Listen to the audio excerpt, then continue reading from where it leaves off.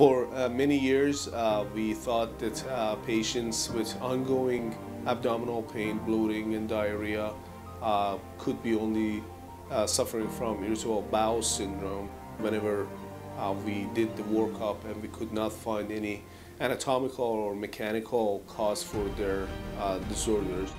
Fortunately, recently we are learning that a subset of these patients actually are suffering from a newly recognized condition called eosinophilic gastroenteritis.